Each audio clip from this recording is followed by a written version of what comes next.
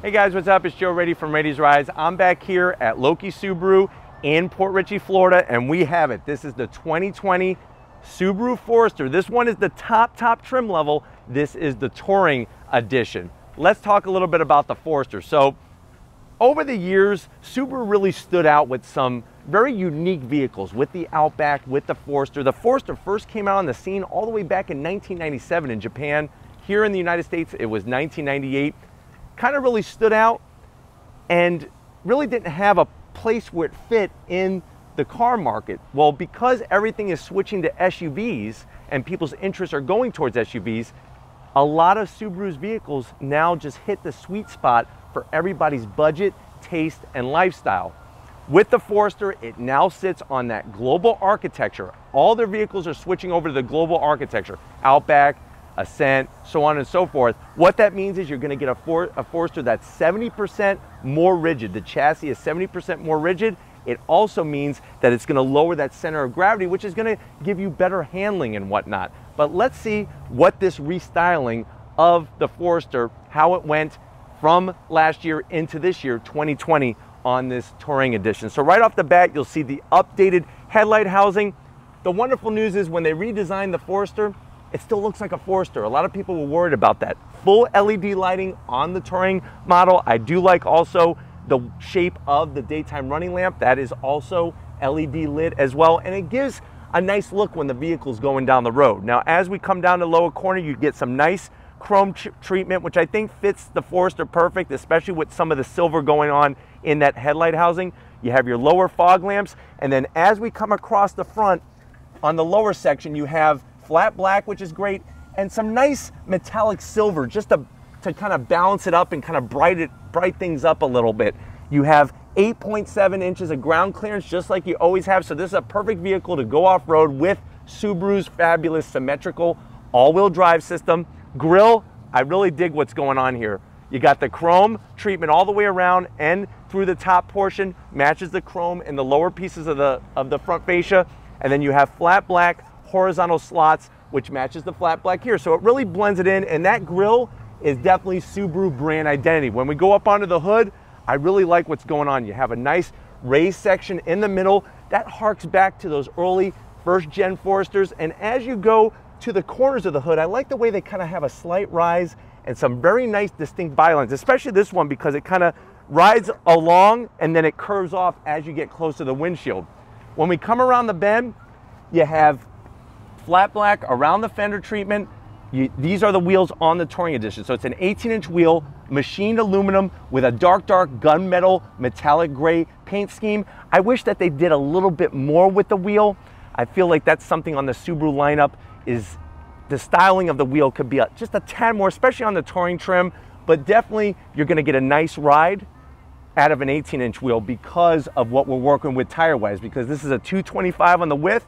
And then if you look at this sidewall here, this is a 55 series sidewall. So a thicker sidewall gives you a more comfortable ride, especially if you are going off-road. Now, as we continue down the side, here is something that automatically off the bat, if you weren't looking at anything else, you know that this is going to be a Touring trim level. You have the nice brushed aluminum mirror covers. I think that that really just kind of brings up the feel, fit and finish of the Forester. You also have the chrome treatment top and bottom around all the glass on the sides as well. Now down low, continuation of the flat black and some of that nice metallic silver that we picked up from the front. These are nice touches on the Touring trim level.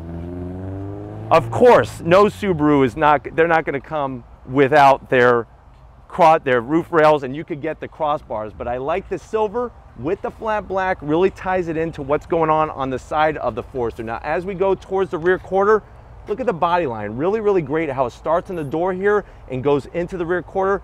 That nice chrome trim gets a little wider towards the corner of it. And then as we come to the back, I really like what Subaru has done with the Forester. It's very clean. Some people, they weren't loving the taillight design. It's growing on me. At first, I really wasn't loving it. I wish it would just be, like if I covered up this portion, I think that looks a little bit better. But it is what it is at the end of the day, and I promise you, it will grow on you. All-wheel drive system, that Subaru badge. There's even I like what they're doing with the Touring badge as well. Now, where my zonk is for the tail end of the business here, there's only one exhaust outlet. If this is a touring trim, I would like to see twin exhaust outlets. You can see that you also have towing capacity with this Forester. But why don't we go ahead, pop the hood, and see what's powering the 2020 Forester. All right, guys, we got the hood popped on this Jasper Green Metallic 2020 Forester. Underneath the hood, it's not gonna be a Subaru unless you have that flat engine inside. So what you're looking at with this 2020 Forester, that's a 2.5 liter naturally aspirated flat 4. That means the pistons are going back and forth horizontally. This one, for the new redesign, has now direct injection. It's going to give you 182 horsepower, 176 pound-feet of torque. It is mated to a CVT transmission that does have simulated gears in it to make you feel like you have a 7-speed transmission, automatic transmission. 0 to 60, not the fastest. 8.5 seconds, top speed 127 miles an hour. The Forester Touring weighs in around 3,600 pounds. MPGs, even with the full-time all-wheel drive, 26 in the city, 33 on the highway. And the thing is, what's wonderful about Subarus with their flat 4s and flat 6s and everything else is that that center of gravity is going to be very low in the chassis. That's going to help with handling. Also, think about it, the safety features. These things are now being pushed out. The new Outback, the new Legacy, we're talking about safety standards of the year 2023. 5-star plus all the way around, and that eyesight technology. But why don't we go ahead, fire up this flat 4 and see what it sounds like.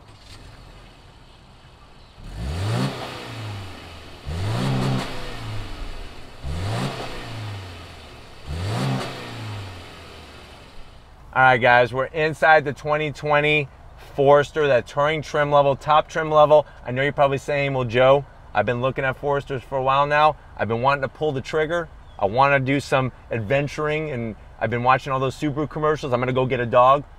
How much is it? MSRP, the way that this one sits, is $37,000. But like I said, that is fully loaded to the brim. But let's see what you get for the money. To the door panels, Subaru has done a fantastic job with their interior. I love what's happening now. Even though it's all dark material for the most part, it looks top-notch, high quality that really is telling of what the Subaru is thinking and the direction they're going in. I love all the stitch work, the contrast stitching at the top of the door panel there, the contrast stitching along the armrest, very nicely done. The textures, this one has the optional Harman Kardon sound system. And you're also going to get some space there for, your bottle of water or cup or whatever you have. Soft material on the dash. I'm even digging this. It almost looks like a golf ball texture. Nice and soft. A little bit of silver on the AC vents just to kind of tie it in with the door. But they even went ahead and brought the simulated stitching here. All this stitch work just brings up the level of fit, feel, and finish. You have a nice info gauge cluster there that you could actually toggle through all sorts of information from the date. Look at that. You can see all around your Forester. You can see how the all-wheel drive is being transferred. All that great stuff. The weather. Coming down to the infotainment system, they've done a lot of work to bring this up to the scale of what the competition has. 8-inch infotainment system screen. Obviously, it's a touch screen. It's the Starlink system. We go back to home. Very, very clear graphics. Very easy to swap. Apple CarPlay and Android Auto. You don't have to wait for it in a Subaru. Push button start. Very nice. You have your dual climate controls. They're easy to see. A little bit of gloss black, but I promise you, you're not going to touch it, and it's going to be okay. Nice little cubby for your phone. You got a 12-volt in there, a USB, 2 USB, excuse me, because they're stacked, and then you also have an aux jack. This is going to be controlling that CVT transmission. I know that is probably the sorest spot on many of the Subarus, but you know what? For a CVT and those simulated gears, it actually shifts pretty realistically to make you think that it's not. Now, this one being the touring trim also has the X mode accessibility. So you could twist this knob here and you have snow and dirt or deep snow and mud. So it gives you some options. You do have heated seats, but I am going to zonk it, no ventilated seats. But to be honest with you, so far the zonks have been pretty minimal. 2 cup holders. Here's the universal key fob that is now coming on most of all Subarus that have the push button start. Very nice touch, nice weight to it. I like the height of the armrest. You got that same stitching. Open it up, another 12-volt in there, and you have some space for about, I'd say 6 Twinkies, or if you want to be healthy, about 3.5 bananas. Nice little spot. You could put your cell phone here if you didn't want it down low. And then the seats are amazing. I love the leather. I love the stitch work. I just wish that they were ventilated and not just heated. They are 10-way adjustable, which is great as well. Full electric assist, plenty of headroom, and you get this beautiful panoramic style sunroof. Really allows you to see that beautiful sky. When it comes to safety, like we were talking about, your eyesight system mounted inside, I'm telling you, you're not gonna have to worry about it failing because of mud, dirt, and debris hitting your front bumper, because everything is contained here. And it's the newer version, so it's nice and small, frameless. You know I like those, auto dimming mirror. But why don't you come in over to the business end? I'll show you behind the wheel of this 2020 Forester. All right guys, business end. We'll start on the door panel here. You can see that you have 2 memory settings for the driver's side, which is really nice. And of course, like I said, that 10-way adjustable seat, even with the lower lumbar. Ooh, that feels good. I like that. Steering wheel, I'm digging that too. The thickness, the leather, the stitch work, a little bit of silver, and then you do have a plethora of buttons, but I'm telling you, they're no big deal. You see these 2 little guys here? You could actually adjust the actual parameters of the engine, which is really nice, how the engine operates. You got heated steering wheel control, and then this is gonna allow you to go through all that information in that extra pod located up top. And then the instrumentation, I like because it's easy to see, easy to understand, and I get it. So analog tach, analog speedometer, and then you have that digital display in the center, which gives you a plethora of information to go through, which is really wonderful. And I really like that clean setup as well. But overall, lots of headroom in here. Why don't we go ahead and check out the back seat and see how your passengers are going to be loving this Forester. All right guys, we are back seat time. One thing I want to point out before Tom kind of zooms in too much, down low here you actually have some really great plastic that's been brought inside. What that is for is that when you're putting your kayak up on the roof, you got those Subaru crossbars because of the roof rails up there. That's the one thing that makes a Subaru great. They all come with their roof rails. You just got to get the crossbars. You could put your foot there to get the kayak off the top or your mountain bike and not rip up the carpet. That's smart thinking from Subaru. What's also smart is the seat back here, the amount of room. You actually have 1.4 more inches of leg room in the back seat of the new Forester compared to the last generation. Another nice thing is this command center here. So on the Touring, you're gonna get dual USBs, and you're also gonna get heated seats. But as you can see, I got tons of room, plus they have 2 levels of pockets for the backs of the seats, including one that's a little smaller. Why is it smaller? Because it's for your cell phone. You could conveniently put your cell phone, not have to worry about it falling over and then getting lost in the pocket. Of course, you're gonna get nice style armrests, and look, they put some nice trim around the cup holders, 1, 2, easy to go. Let's go ahead and check out that cargo area and see how much camping gear we could fit in this Forester. All right guys, the best part of any Subaru for sure is gonna be that cargo area. You push the button, electric assist, look at all that room. Let me go ahead and lift this up a little bit, but you can see that you'll have tons of space for whatever you need to haul in your Forester. You also have a 12 volt over there, which is very nice. And then you can see the subwoofer for the Harman Kardon system. You pull this, look at that. Seats go down, nice and flat. Let me lift this out of the way so Tom can show you. Very nicely done on both sides, of course. You go ahead and you pull this one, and that guy's gonna go down too. And look at all that room. So this thing is ready to rock and roll for whatever you have, but I'm ready to rock and roll. Let's go ahead and take this Forester for a spin. All right guys, we're in the 2020 Forester. This one is the Touring. Now, I know I've talked out loud about this before. I haven't just thought it, but I miss the Forester XT. I'm keeping my fingers crossed, knocking on some plastic, that Subaru will bring the XT badge back, especially now that they got the Outback XT, the Legacy XT, have that turbocharged 2.4 liter in this instead of the 2.5. I think it'd be a nice option. I'm not saying make it standard and then everybody's gonna, you know, put in the comment section, well, the prices are gonna go up. It still would be nice to have it, because 0 to 60, 8.5 seconds is on the sluggish side, and I am gonna zonk it for that. But I know a lot of people that drive these aren't worried about the speed, but it's nice to have the option. I'm telling you, I've driven both Outbacks. The XT is amazing.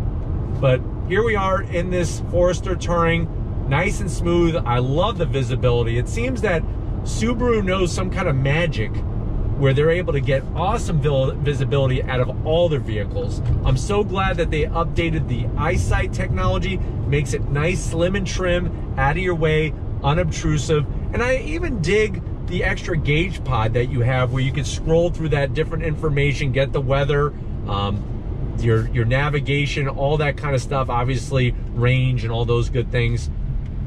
When it comes to infotainment, it's going to be interesting to see when they refresh the Forester. Now remember, they totally redesigned it just last year. When are they going to do a refresh? I'm sure it probably won't happen until 2022. What I expect is that you will get the 11.6-inch screen instead of this 8-inch infotainment screen, and that would really even make this feel more upscale. But overall, if you could swing the $37,000, I feel so good sitting in this Forester, and that I have never really said before, to be honest with you. The fit and finish in here is awesome. The armrests are so soft and just perfectly placed. Steering wheel feels great, and visibility is really awesome in these Foresters. Love the color.